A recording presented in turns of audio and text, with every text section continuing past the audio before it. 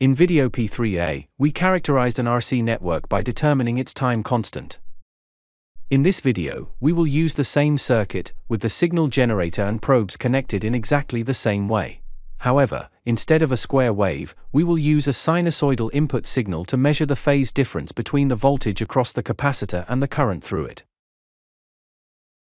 Although we do not have a current probe to measure the current directly, we can measure a waveform that shares the same phase as the current through the capacitor. This waveform is the voltage across the resistor, VA-VB.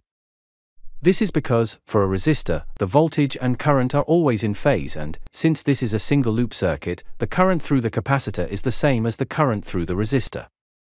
Consequently, the phase of the current through the capacitor is identical to the phase of the voltage across the resistor. Therefore, we can measure the phase difference between the voltage across the capacitor and the voltage across the resistor, to determine the phase difference between the voltage across the capacitor and the current through it. It's important to note, however, that an oscilloscope doesn't function like a multimeter when it comes to probe connections. You cannot simply place the probe tip at point A, and the ground clip at point B, to directly measure VA-VB. Instead, you must measure the voltages at points A and B, relative to the same ground reference, and then calculate the difference between them. For this experiment, the probe connections remain the same as they were for the time constant measurement. To display the voltage across the resistor, we simply need to set up a math channel. To do this, we simply click on Math Channels, select AE-B and then also change the vertical scale to make the waveform clearer. Once we have the voltage across the capacitor displayed, which is the red waveform from channel B, and the voltage across the resistor, which is the purple waveform from the math channel, we can measure the phase difference between them in two ways.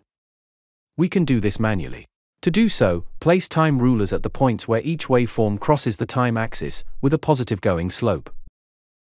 Record the time difference between the two timestamps, and then convert the measured time delay into an angle. Alternatively, we can use the built-in phase measurement feature.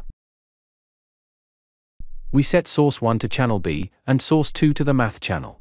This provides the phase difference between capacitor's voltage and current waveforms, which should be -90 degrees, since the current leads the voltage by 90 degrees in a capacitor. To ensure that the measurement displays both negative and positive phase shifts, we must select the +/-180 degrees option in the output range settings. The measured value is indeed close to the expected -90 degrees. However, noise on both waveforms, amplified further in the math channel, limits the accuracy of the measurement.